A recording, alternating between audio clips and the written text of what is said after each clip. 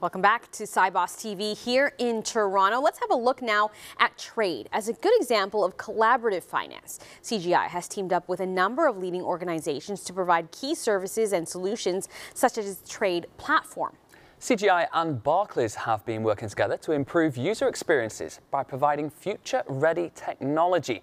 Barclays has combined CGI's innovative and flexible commercial models with a strong cooperation that has resulted in a collaborative financial outcome for themselves and their customers. Well, to talk about this in a little bit more detail, we're joined now by James Binns. He's the Global Head of Trade and Working Capital at Barclays, and David York, Vice President, Head of Banking and Financial Markets UK at CGI. Hi to you both. Welcome to Sibos TV. Hello. Welcome, gents. So, James, I'll start with you. You're a major player in the global trade finance market. So what were the drivers behind Barclays' decision to invest in a new trade platform? So everything starts with the client, our customer, and the initial priority is to improve the client experience when they're working with Barclays. We want to give them a market-leading user experience in terms of how they interact with Barclays and how they access our services. Secondly, it's to drive the right cost efficiency in terms of our business and capacity. This technology will enable us then to start scaling our business as we go forwards and to be able to serve more customers. It makes us connectable as well. If you look at legacy-based technologies with all the digital solutions that are emerging on the market, it's very difficult to connect those to those emerging solutions. So what this does is it gives us a core technology which is connectable to the outside market. And then finally, it's a SaaS-based platform. A number of other big banks using the same platform.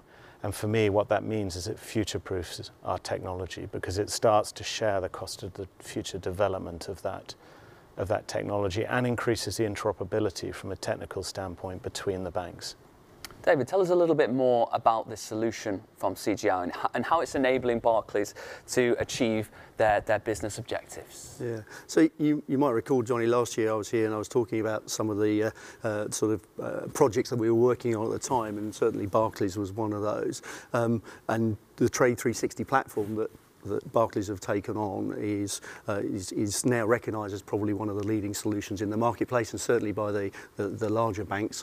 We're supporting over 25 sort of regional global banks now with Trade 360 and 130 banking locations, so geographies where it's deployed, and something like 30 million sort of transactions go through the system every year. And what James has just mentioned about that sort of growing ecosystem, we are sort of creating a solution that allows the core engine, the systems of records, to interact with all of these increasing digital ecosystems that are emerging.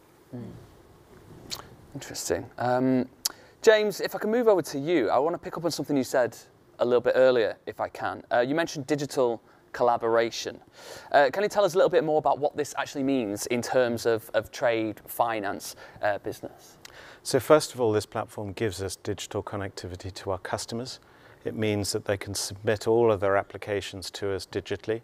And it also means that they can then self-serve digitally as well. So, for example, if they want to issue a guarantee, they can send us the application digitally. But once the guarantee is issued, they can then view that guarantee online.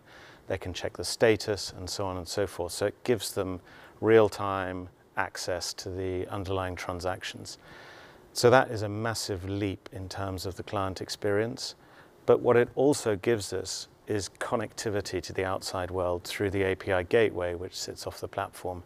So it enables us over the next years and decades to be able to connect to digital solutions as they emerge in the market, and to be able to offer our customers, our clients, access to a broader range and the best solutions possible out there. And David, the digitalization of trade is obviously driven and enabled by technology companies like CGI. So can you talk about the key building blocks?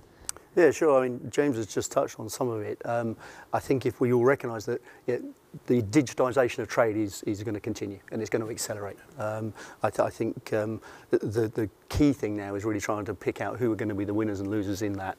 There are lots of fintechs out there looking at the digitisation of trade, as I've said, and I think the fundamental building block that James mentioned about is around the architecture and the way that you look at your APIs to enable you to interact with fintechs, the ecosystems that are developing there, also to enable you to start looking at placing trade products at the point of demand, so embedding them into other financial services solutions, and having the right architecture to do that and enable you to sort of take these microservices and deploy them beyond the bank's own infrastructure is absolutely crucial. One of the other things it also does, it allows Barclays and other organisations such as that to actually start offering trade operational services potentially to some of the smaller regional banks who can't make that investment in the technology that's required.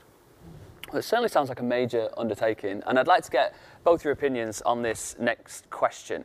How would you explain to us how you guys have kind of worked together on this undertaking and helped deliver this quite significant transformation initiative? I'll start with you first, James. Well, it's taken 4.5 years, and I started with a blank sheet of paper, and I've lived it, eaten it, slept it every single day since. But for me, there's a few key things you need to do before you embark on a project like this. You need to know what it is that you want to achieve, and you need to select the right solution or the right platform. And number two, you need to establish a very clear set of principles up front as to how you want to run the project. And for us, the number one principle was adopt, not adapt.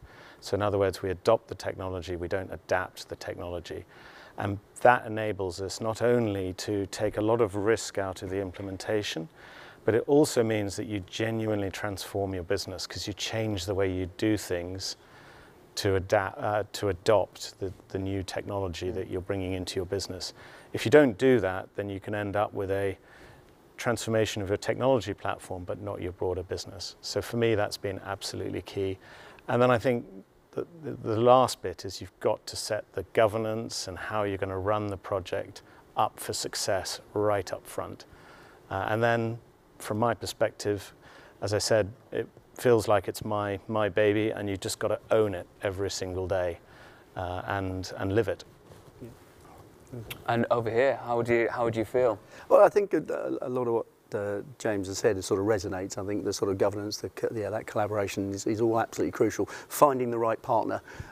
We invested quite a lot of time early on of actually understanding how we were going to work together. And there are always sort of speed bumps along the way. It doesn't always go perfectly. And it's how you work through those that actually really drives the success of a project. I mean, CGI has never failed to deliver a Trade 360 implementation.